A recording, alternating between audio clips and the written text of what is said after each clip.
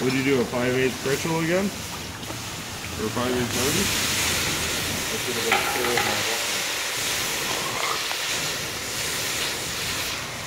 That looks pretty cool.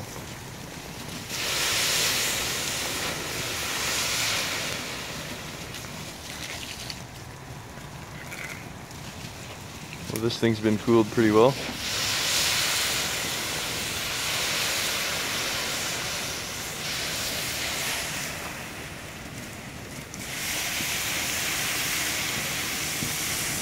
Okay, so we just heat treated this anvil with 2 Tiger torches, as you just saw there.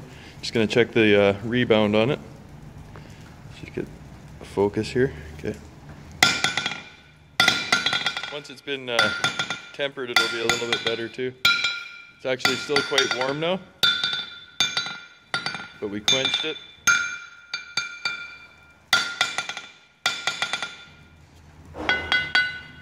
All mild steel here, 4140 here and 4140 here. Should be good. Just want to show you guys this new vise I picked up here. Got a really good deal on it. I ended up paying 80 bucks, and it's nice and huge. I think it's got 6-inch jaws. But yeah, that's going to be a nice addition to the shop. Looking forward to setting up a table with it and putting it to use.